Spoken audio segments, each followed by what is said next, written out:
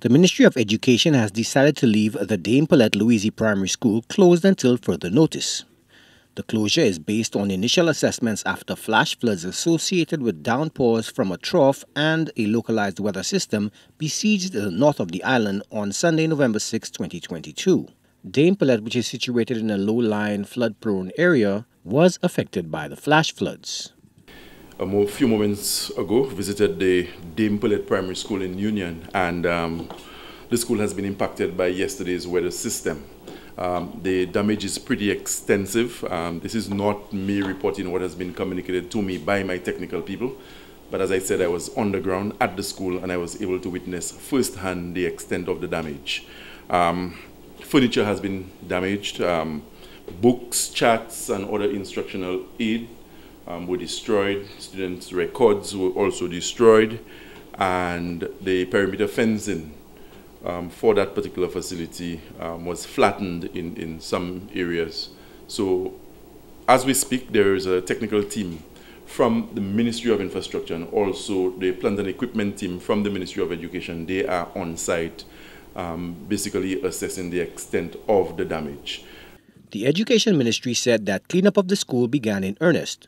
Parents and guardians would be appraised of the reopening dates. But I'm very optimistic that by the end of today into tomorrow, we will have a very thorough assessment done, and we'll be able to speak in terms of dollars and cents the extent of the damage.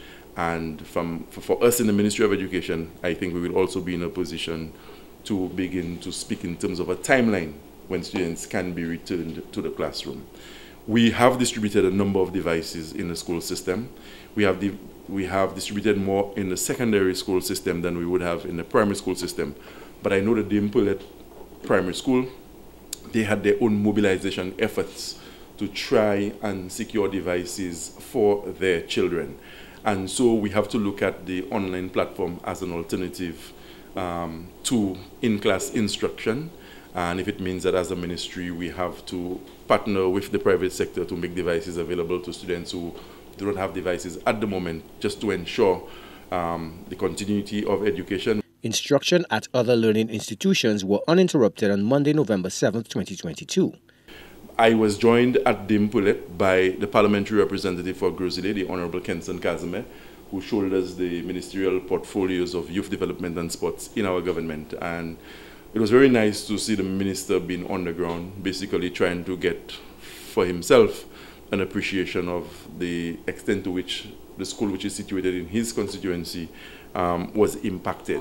There were also reports of damage at the Bexon Primary School. On my way to work from Dennery, I did stop at Bexon. I can tell you that the damage was not very widespread to the extent that school is expected to continue as per normal this morning at the Bexon Primary School. In the case of Pearlette, we had to make a decision from last night to ask parents to keep their children home because we would have gotten a preliminary assessment from school personnel as well as some of our education officers on the ground.